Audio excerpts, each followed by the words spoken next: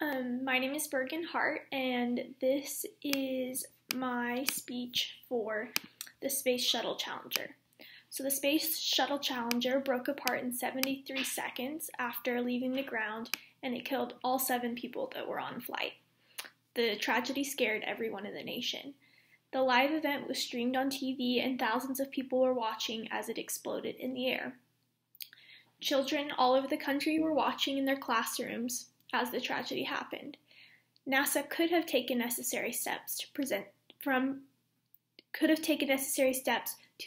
the tragedy, but unfortunately they didn't. There was so much excitement and anticipation around the event, they decided to be too trusting of the technology, even though it wasn't working properly. NASA was warned that the cold conditions outside weren't safe for the launch, but they didn't want to pull out of the mission. They decided to go through with it anyway, and because of that, 7 people were killed.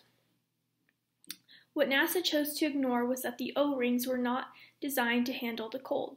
The seals of the rings caused a breach in the SRB joining. This led to the separation of the right-hand SRB's aft field joining attachment to the structural failure of the external tank. They argued that they didn't have enough data to determine whether the joint should properly seal the O-rings, even though they knew that this wasn't the case. Roger could have done a few things differently.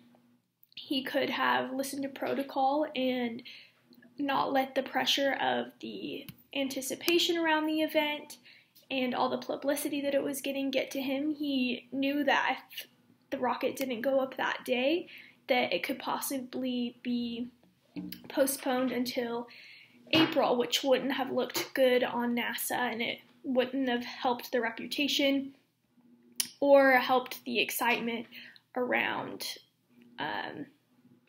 space exploration at that time. I think if you are an engineer in that profession and you go into that field, you have a great responsibility that you should respect your management, but you should also respect the protocols they have put in place because they have put in place for a reason. So if you have a problem with that, what's going on, you should tell your management of your concern, and if they don't listen, you should risk losing your job, even if it means that it will prevent deaths from happening, because it's better to be safe and keep the United States people safe from a mission like Space Shuttle Challenger happening again.